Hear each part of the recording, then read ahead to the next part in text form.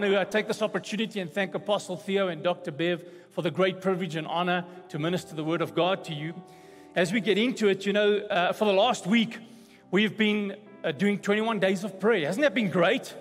I mean, it's really been awesome, and just going through the Prayer First booklet has been amazing, and I want to encourage you to be a part of that. Why do we do things like that? Why do we run 21 days of prayer? Is it just because we want to have another program to keep you busy? Absolutely not. There's so many benefits of being part of that, and one of those is so that you could have a God encounter, that you can know that you know what God wants for you for 2022, that you can walk into it knowing that you've prayed, you've been fasting, that you have a word from God, and that you know that you're going to succeed in 2022. And so with that in mind, I'm going to continue and speak about God encounters tonight. It's part of the series we've just started. And family, I believe that God desires to have more close encounters with you and me. Do you believe that? I believe He wants that. I believe He wants us to know and experience Him better. I believe that there are times where He wants you to experience Him in a powerful way.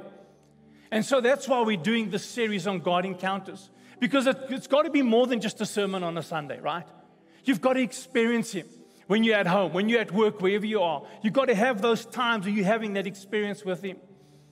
Near the end of last year, the last week, in fact, before we went into our Christmas break, we were doing a prayer meeting with our team. And as we were doing this prayer meeting, the Lord really impressed on my heart Matthew 6:33. He dropped it strongly into my heart. And for me, He said, that's a verse for 2022. And you all know it very, very well. It says, but seek first the kingdom of God. Jesus is speaking there, and He says, seek first the kingdom. And as we're getting into this year, and we're doing everything, and we're doing 21 days of prayer, we're doing this series, Apostle Theo is ministering on healing for breakthrough, I really could see that God is desiring for His people to put Him first. I said it the other day that the world has been turned upside down, and people's priorities have really gone off sync a little bit. And so we need to make sure that whatever we are doing, we're putting God first. And so today, I want to talk to you about how God moves in your darkest day. Many of you have looked back and you thought, gee, these last 2 years have just been terrible. You've been through some challenging times. There were times when you got your worst news. God was there. There were times where you perhaps lost a loved one, your greatest tragedy. I want you to know that God was there, even though you might not have recognized that He was there.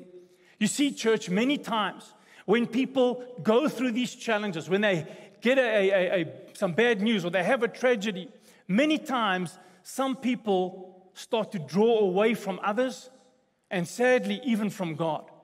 They draw away, they isolate themselves. They're obviously dealing with those challenges. And many times there are people that even blame God for their tragedy. But God is not far from you. God is the one who's drawing near to you. Listen to what it says here in Psalm 34, verse 18. This is God's posture towards you. It says this, the Lord is close to the brokenhearted. Isn't that amazing? When you're having that bad time, the worst news, the difficult time, the Bible says He's close to you. But you might not recognize it. You might not feel like it, but that's where He is. You see, church, what we need to know is that when God sees you in that situation, He is making a move toward you. And if we will learn to recognize it, we will benefit from it. We've got to learn to recognize that He's there in those difficult times. Just like in your life, if opportunity comes knocking at your door, if you don't recognize it, you miss it. Isn't that right? And so we need to learn to recognize it. Why? So that you and I can benefit from it and know that He's with us. We all need to learn how to have a better response to pain. You might say, well, no, I don't want to learn to have a better response to pain. I don't want pain. I want God to take all of my pain. Wouldn't that be amazing? But you see, in the book of Luke, Jesus spoke to us.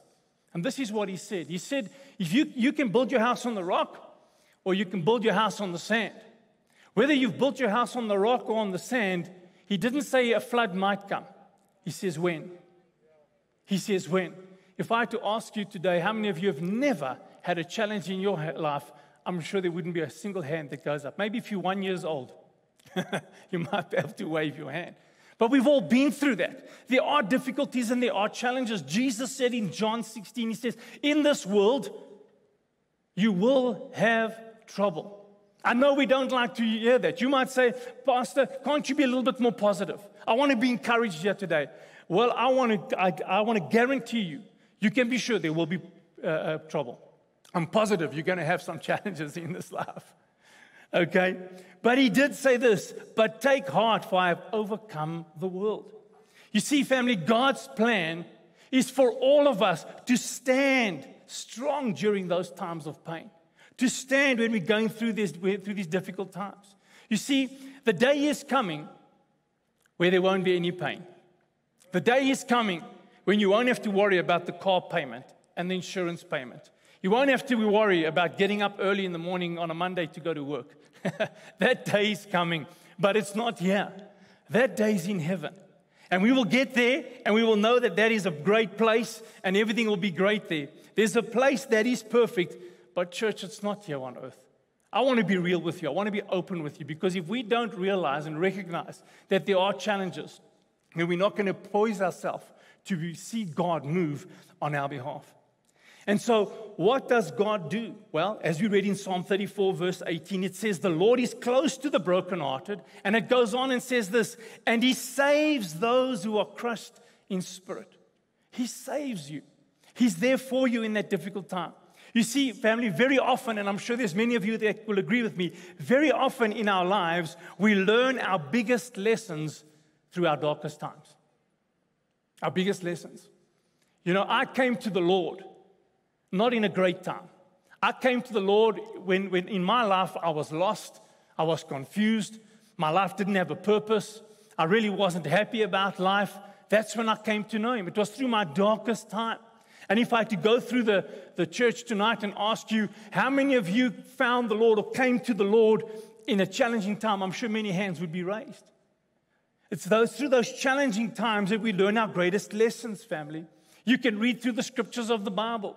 Even David became recognized because he had a challenge. If it wasn't for that difficult time when Israel was under attack, if it wasn't for that difficult time, he would not have been known. He would have just been there feeding his brother some food and gone back home. But because of the difficult time, he was elevated and he learned some amazing lessons, and so did Israel. And so it's through these difficult times that we learn our greatest lessons. You see, church, pain doesn't need to be a problem. It can be a platform for God to do something great in your life if you know how to recognize it. If you'll just know how to recognize it, you can do that. And so the subtitle of this series for tonight, which is the God Encounter, the subtitle is this: no pain, you've guessed it, no gain. No pain, no gain. Now, for those of you that are krag-apies that go to the gym, that's a term you're used to. No pain, no gain, right? And I suppose when you look at me, you might think, what do you know about gym, Pastor Greg? You don't look like you've lifted up anything.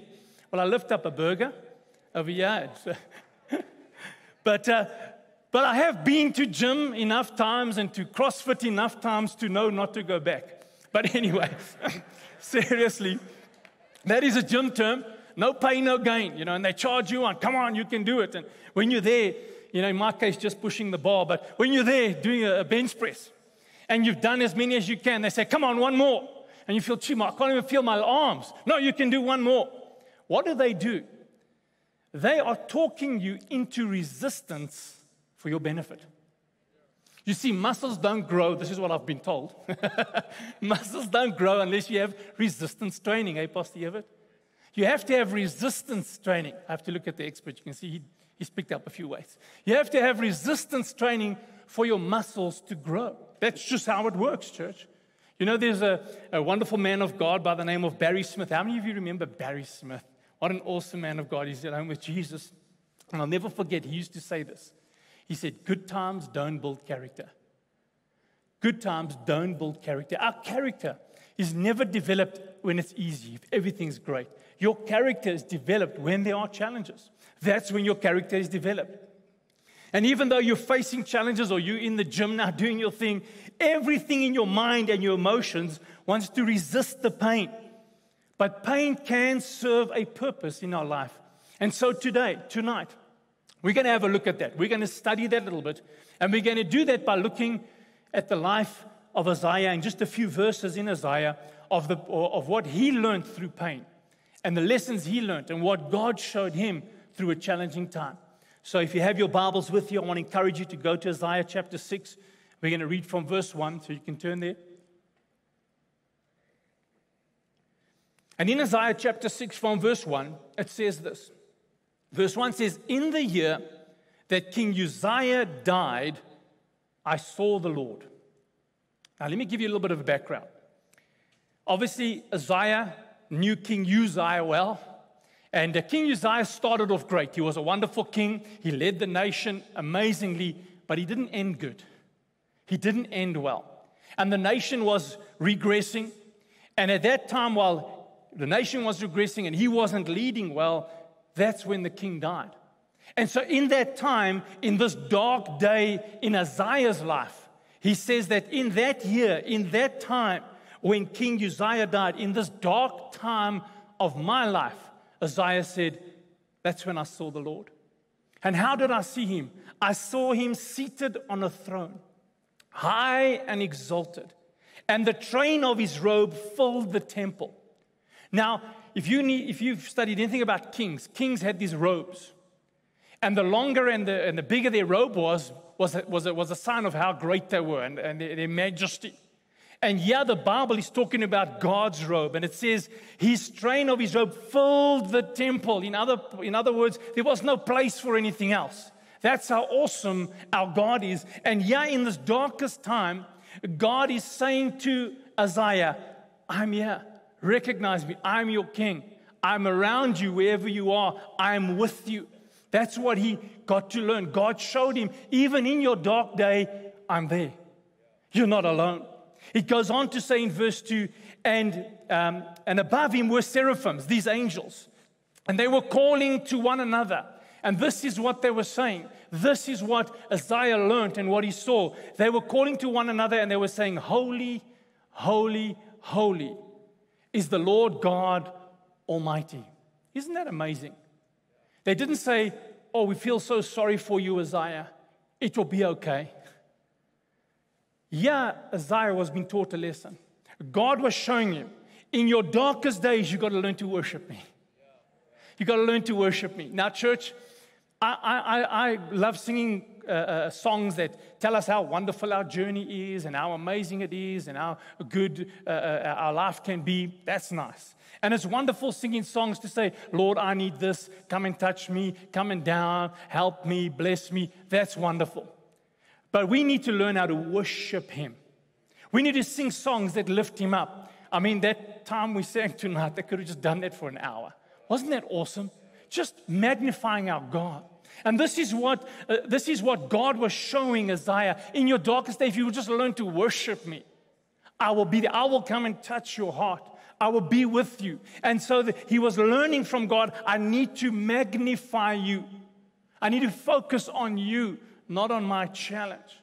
And that's what he learned. And it says, holy, holy, holy is the Lord God Almighty. The whole earth, listen to this, is full of his glory. The whole earth. What does that mean, church? Well, for Isaiah or for you or for me, it means that his glory was there when you lost your loved one. His glory was there when you got that bad news. His glory was there because it fills the whole earth. You see, and Isaiah realized that God was bigger than any problem that he faced. He came to realize he's this big God. He's filling the whole earth. Surely my problem is insignificant compared to my God. And that's what he learned as he saw God, that God was bigger than any problem he faced. And if he could recognize it, and if we can recognize it, then church, we will stand through those difficult times. You see, in verse 4, it goes on and it says this, at the sound of their voices, these angels that were singing, holy, holy, holy, at the sound of their voices, the doorposts and the thresholds shook. Doorposts and thresholds are normally the stable place. It's normally a firm thing. A doorpost is a stable place. A threshold is a stable place. And yeah, he's learning that where in my life, when I think things were stable, my doorposts were shaking. But God was saying, I'm with you. I'm going to be your firm foundation. I'm going to be there. And it goes on to say, and the temple was filled with smoke, with the presence of God. You see, church, when we are having our darkest days, we need to remember this. Listen to this. When something is happening to me, God wants to reveal himself in me. He desires that. He wants to reveal himself in you in your darkest day. That's what he wants to do. But it doesn't stop there. He's learning these lessons that I need to recognize God is there. He's learning these lessons that I need to worship God. And he was with me in those darkest moments. And then it goes on in verse 5 to say, woe to me. I cried, I am ruined, for I am a man of unclean lips. You see, church, right here, this is a great revelation that is often followed by a bad choice. And I'll explain that to you in a moment. Yeah, he realizes that in the presence of God, he's a sinful man. That's what he realized. He realized his shortcomings. He realized his sin. He realized his failure. He even recognized that those who were around him were the same. It says, and I live among people of unclean lips. He recognized in the presence of God what his mistakes were. And the challenge that most people face is that in the presence of God, when we're worshiping the Lord, we recognize our shortcomings, but many times we then hide from God because of them. And that's the wrong outcome of a great revelation. To recognize, hey, these things are wrong. What must I do with it? Look what it says. And my eyes have seen the King Almighty. You see, church, when we see God clearly, we see ourselves clearly. I mean, if I see the Lord clearly, I'm going to see who I really am. Why is that important? That's important not for condemnation, because condemnation shames us for what we've done, and God doesn't want to condemn you. But it's there to show us for conviction, because conviction shows us how we can change. Condemnation is not the work of the Lord. Conviction is because he wants you to change. He wants you to recognize what your failings are so you can change and do something about it, not run from him, but run to him. And it says in Isaiah 6 from verse 6, it says this, then one of the seraphims flew to me with a live coal in his hand, which he had taken with tongs from the altar. With it, he touched my mouth, and he said, see, this has touched your lips. Your guilt is taken away, and your sin is atoned for. Family, that's what God wants to do. But if we're running from him, we can't have that. It's when we run to him that we can be free from our mistakes and our challenges. And so this is what he recognized. God, you're a good God. In my darkest day, even with my failings, you are good to me. You are good to me. Then I heard a voice of the Lord saying, whom shall I send? Now I found that to be so interesting. Yeah, he's going through his darkest day. He's finding out all these wonderful things about God, what he needs to do, how he needs to approach God. And yeah, God now asks him a question. Who can I send? In his darkest day, God is giving him a plan for his life. He's starting to get him to be involved and active in what God wants him to do. He says, whom shall I send? Who will go for us, God says, the Father, the Son, and the Holy Ghost. And Isaiah recognized that God wanted him to do something about what he had just gone through.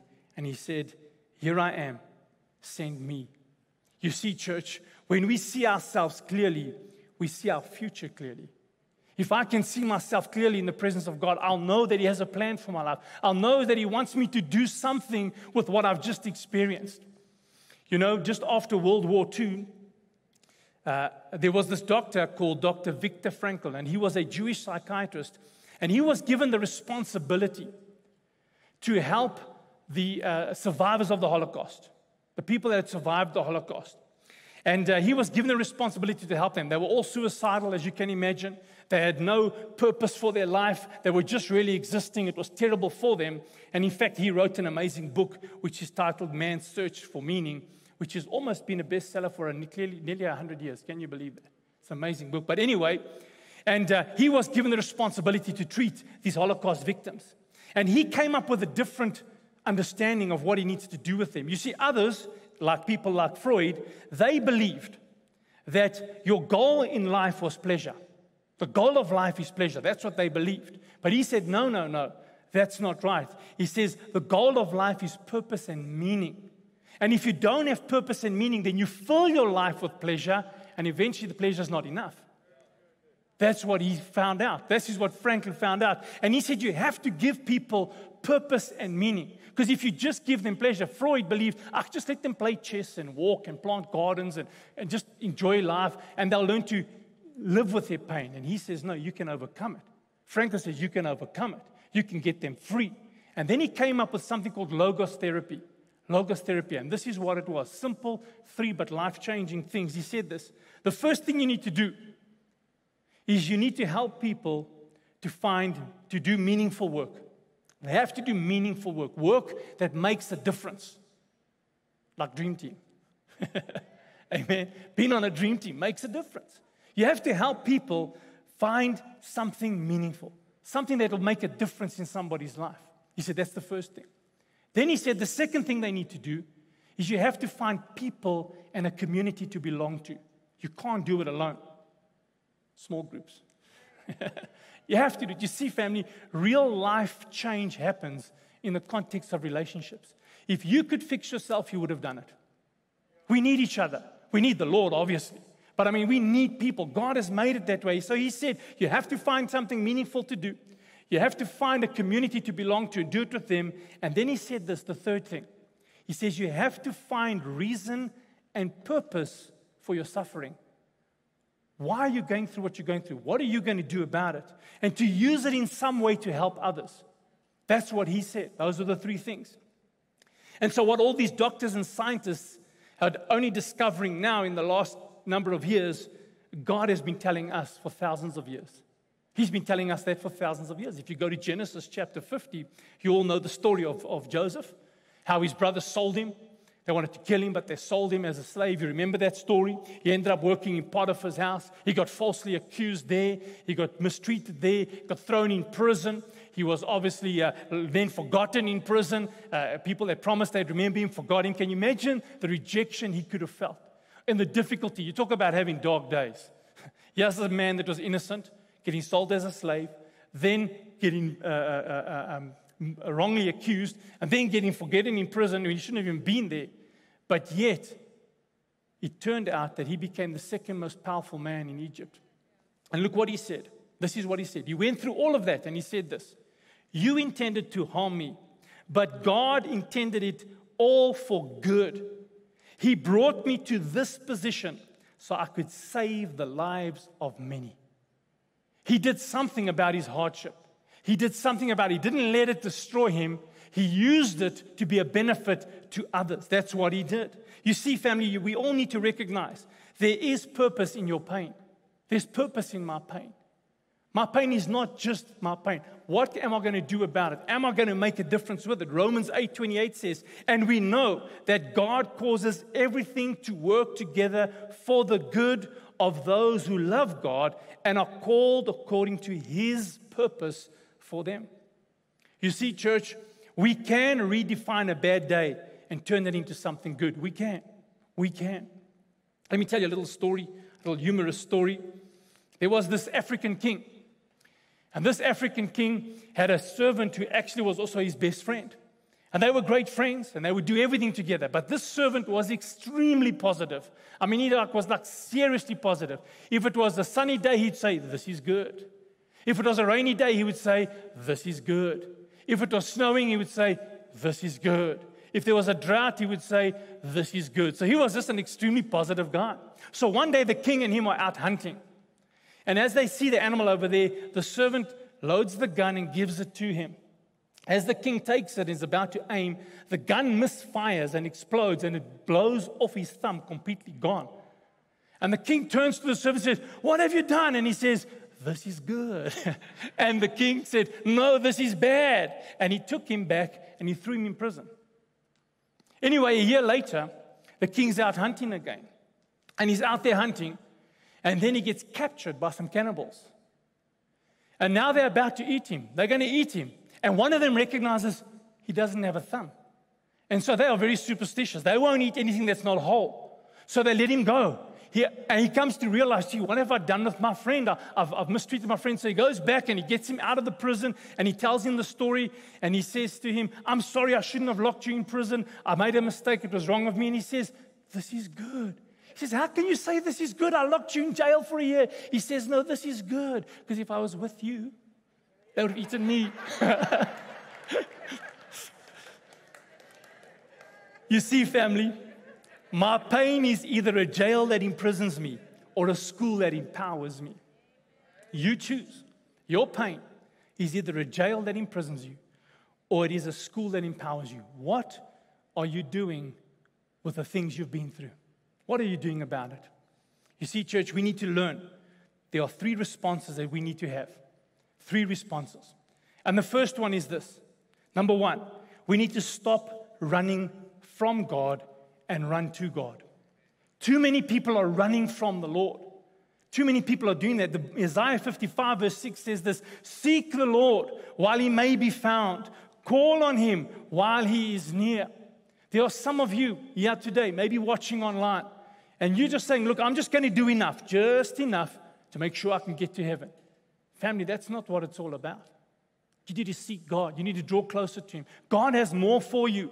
You need to make that decision. I don't know who you are. Maybe you're just unsure how far you want to get committed in the things of God. I'm telling you, you're far better off all in than half in. Half in doesn't help. All in. We need to be all in. It says here in Jeremiah 29:13, it says, you will seek me and find me when you seek me with all your heart. Maybe you're wondering, why am I not experiencing God in the way that others say? Because you're not seeking him with all your heart. All your heart. Putting him first. So I want to encourage you. When you go through difficult times, don't run from God, run to him. The second thing that we need to learn is that we need to take the steps to grow. We need to take steps to grow, family. One of the reasons bad days kick people around is because there is no depth to their life. No depth to their life. Have you ever seen a plastic bottle on the ocean? I'm sure you've seen it. Just bobs around on the ocean. The smallest waves push that bottle around. The smallest ones. Doesn't have to be big ones. The smallest ones push that little plastic bottle all over the place. If you compare that little plastic bottle to a massive oil tanker, those big oil tankers don't even feel the little waves. They don't even know they're there. What's the difference between the plastic bottle and the oil tanker? It's weight, stability, maturity, strength. That's what it is. And we need to make decisions to grow. Family, it's time to grow. 2022 is a time to grow. You see, 1 Peter 2 from verse 2 says this, you must crave pure spiritual milk so that you can grow into the fullness of your salvation. Cry out for this nourishment as a baby cries for milk. We need to be hungry for the things of God. We need to make decisions to grow in the things of God. And it goes on in verse 3 to say, now that you have tasted of the Lord's kindness. I want to speak to somebody here tonight. And I want to say to you, you may have been serving the Lord, given your heart to him maybe years ago, but you have not been baptized. You need to be baptized. You need to make a decision to be baptized. The Bible says repent and be baptized. Maybe you're wondering why you're going around the same mountain. You need to fully obey the Lord and get into the waters of baptism. It's what we need to do. That's one of the areas you can grow in. Many of you are in church and go home and come to church and go home. That's not enough. You need to get into a group. You need to be part of a family that will care for you. Get into one. Make that decision. Anything that's worth having is going to cost you. Anything.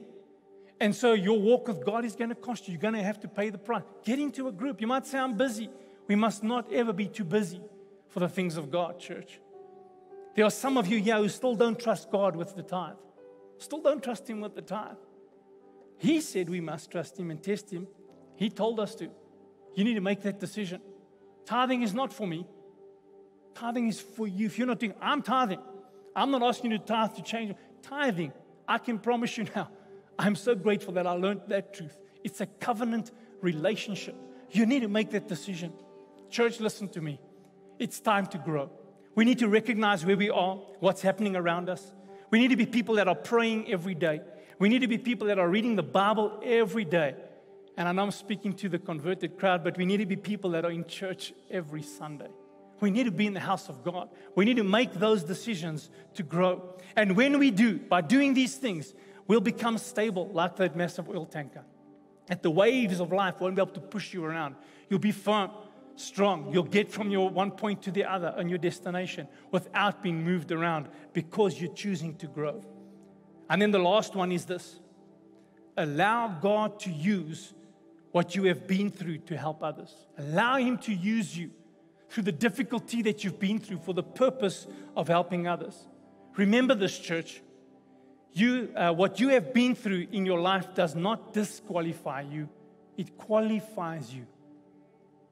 You might be sitting here today and you might have been on the verge of a divorce and your marriage is now restored. You've got something to share. You might be sitting here today and you may have been a drug addict, but today you're clean and you're free and you've been free for a long time. You have something to share. You have something to help people with. You need to make that decision. In 2 Corinthians 1 from verse 3, it says this, all praise to God and the Father of our Lord Jesus Christ. He is the source of every mercy and the God who comforts us. Listen to this, verse 4. He comforts us in all our troubles. Why? Why? So that we can comfort others. When others are troubled, we are able to give them the same comfort God has given us. Why is that so? So that in the area that you have hurt the most, you can help the most. You see, church, you have something to offer. When we do these things, that's how we turn a bad day around. I'd like you just to bow your heads. I want to pray for you all this evening. As we've looked at this message, no pain, no gain, I want to pray for you. There are many that are here today or online, and you're in pain. You're in your dark day. Perhaps you don't see a way out. I want to pray for you. I want to pray that God will strengthen you. So just bow your heads. This is for everybody that's going through a difficult time. Let me pray for you. Thank you for watching the Christian Family Church YouTube channel. Don't stop here. Join our online community and join us live every Sunday. Subscribe to this channel so you don't miss a single video or live stream, and share this with your friends. Thank you again for watching, and God bless you.